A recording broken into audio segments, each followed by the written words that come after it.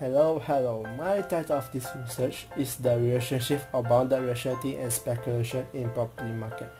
So my name is Yong and let's begin. And if you're unfamiliar with the terms bounded rationality, Herbert A. Simon came up with this idea of all decision making is bounded by a limited information, limited cognitive ability, and lack of time. So if you want to make a best decision out of all, we need lots of information and time to consider the best decision. So does tulip bubble ever ring a bell to you? How about Bitcoin? What do they have in common is both of them are speculative bubble. The term property bubble means continuous increase of property price in future, ignoring the risk of property bubble to fall at any time. Case and Schiller says that this is a problem for young people like us because due to increase of property price, we can't afford housing later in life.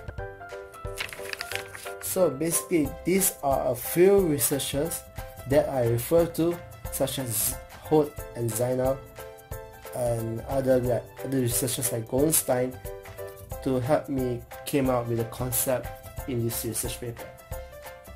So my research methodology is very simple. At first, I will select and search for related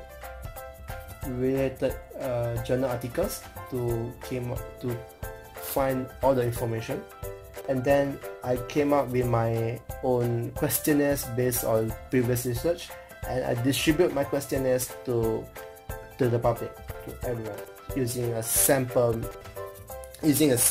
sample methodology. And then I analyze my data using some related to like man-beneath tests.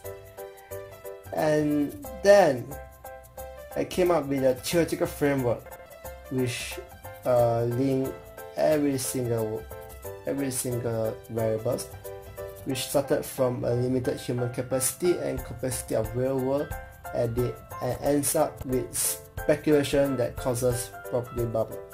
So in conclusion, with this research, I hope that it can bring benefits to the industry, to the regulators such as banks and government, and the future researchers, so that they can take my research very and hopefully my research paper achieve my research aim, which is to find the relationship between bounded rationality and speculation in property market. And thank you so much for watching my 3 minutes webinar. I hope you enjoyed it, and stay awesome guys. Thank you.